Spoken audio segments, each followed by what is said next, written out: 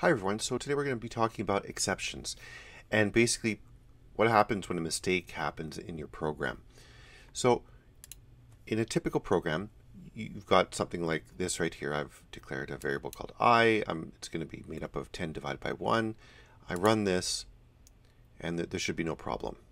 Okay, I won't print out any message or whatever, but basically it should build and it should just sort of work.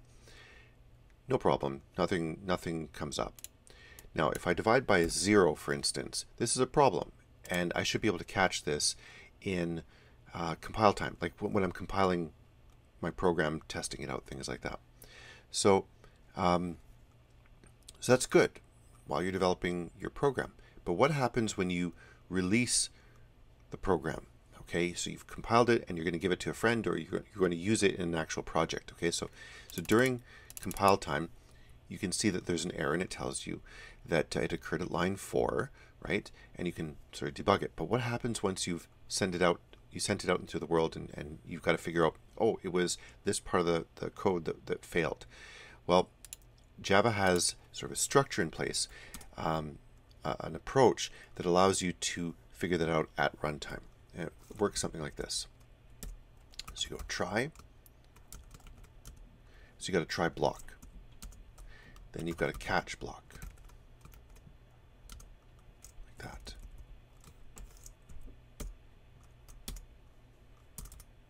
Oops, like that. Okay, and then we can even add in, if we want to, a finally block. Like that. So three parts.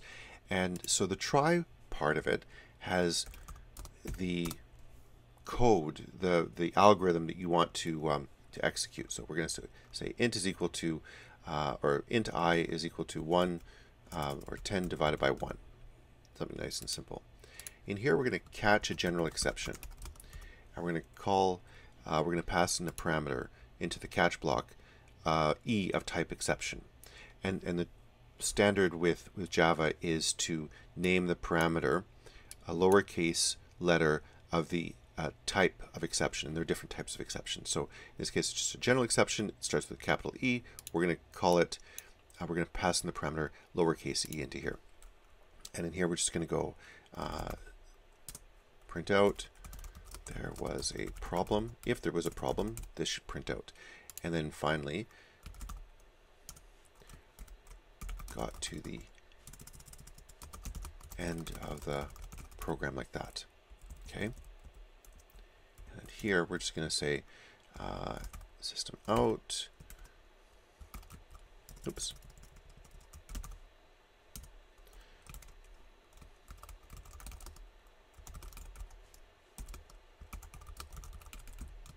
All right, just like that. All right, so we've got 3 print statements that can come out. We're going to do this right here. And so if there's a problem, then the catch block should get executed. We should see the result of it. So it started to do the first block, the try block. Then it didn't do anything in the catch block. And then it did what was in the final block right there. So it basically did this, then that, skipped over catch, and then printed that out. Great. There was no problem, okay?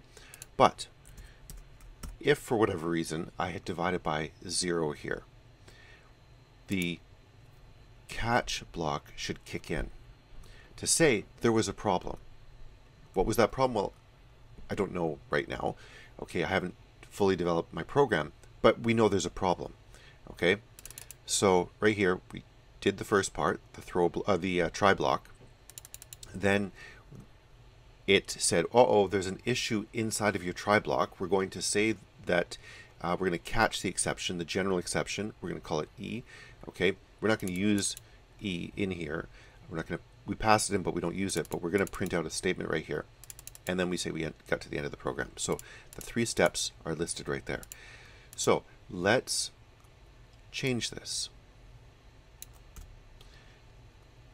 We are passing in the exception E of type general exception. Let's see if we can print out some information about that exception when it happens.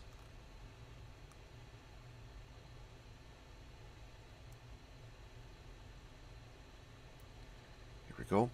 All right, so we ran the first part, the try block. It caught the exception. So the catch block kicked in and it printed something. What did it print? It printed basically the same sort of error message that we get during compiling, if this were to happen, but it prints it during runtime. So your program can tell you that there was a problem. And here we can see that it's a divide by zero problem that occurred. So a general exception was caught. It then figured out what type of exception it was, putting it into E.